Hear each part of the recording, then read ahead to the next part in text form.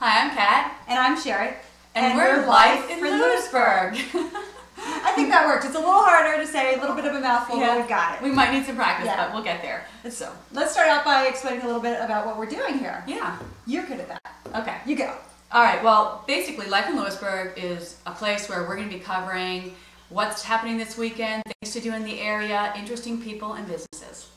Which we do have a play date today. Yes, we do. We have a very interesting person to talk to, but we'll save this, make the suspense for later. Okay, first female guest, I will say. That's pretty cool. Yeah, it's very cool. But first, I want to talk about the weather. A little warmer than they were calling for. Yeah, all week. At first, I thought it was going to be rainy and 50 degrees, and then here it's gorgeous again. It's going up to 60 degrees. My daughter's wearing her winter coat, and she was mad at me because I was like, "It's going to be so cold," and 6 degrees. So, what'd you do this weekend? Well, I went to downtown Lewisburg to stroll through the arts. And Friday night there was tons of people out and about, which was really fun. And saw lots of people, ate some good food. And then Saturday we went to the Badleys, and that was at Brasserie Louis. Really awesome. They were really, really awesome. I, never heard them in a small bar before. Yeah. Did they ask you about me? Well, did they say we need to sing with us? They did. But yeah, we saw lots of fun people out. Saw Chris, Tony Fabian, and I think Dennis Miller, and all kinds of downtown people, and it was really fun. I was supposed to go, but I ate too many of the kids' candy for Halloween. It's gone now. I took all the chocolate and ate it, so it's all gone. What a long moment. All right. And I got a stomach ache, so. But I'm glad you had a good time. And if you watched the show last week, we did highlight what was going on downtown to let you know. So that's probably the best way to find out. That's right. We try and keep it quick and give times, places, and who's going to be where, so you know you can make your weekend plans. We have our first female guest to come on the show.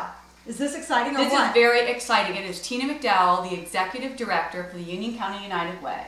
Great job, and it's a pretty new position for her. Yeah, she just started this year. She took over for Cindy Needham, who was there for a long time and did a really terrific job.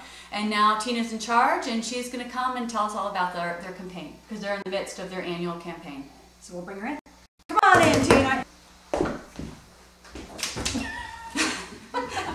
All right. Woohoo! Hey, Tina, how are you doing? Girls, ladies. All right. Thank you for coming on. It's great to see you. Yeah, thanks for having me. See you. Thanks for having me. So, what's going on with the campaign this year? What's the goal? Well, our goal this year is $250,000, which is the same as last year, and we're in the midst right now. The campaign runs through the end of November. And we're doing pretty well. We're a little over 50%, which is typical for this time of year. So, yeah. Now, do you have the goal? They used to have the goal things. Do you have those? Yep. There's one in front of the Lewisburg Post Office. There's one in the West End because we cover all of Union County, and there's one in Mifflinburg. Can you tell us what the United Way does? The United Way is a social service agency. We fund 22 other social service agencies in Union County. So I'm a parent, so how would I benefit from what United Way does? Well, for instance, we allocate money to different agencies that your kids might be involved with, like the YMCA in Milton, the Donald Peters Center, the libraries in Union County. So some of the programs that your kids might be involved in those agencies are funded partially or wholly by us. It's also great, the United Way, because it's almost like one-stop shopping as far as where your donations go, because you can donate to the United Way and it helps all these agencies. So that's right. That's a great thing to do. You don't have to, you can allocate your money where it goes to. Is that correct? That's right. Yeah. Well, do you have anything else you want to add before we go?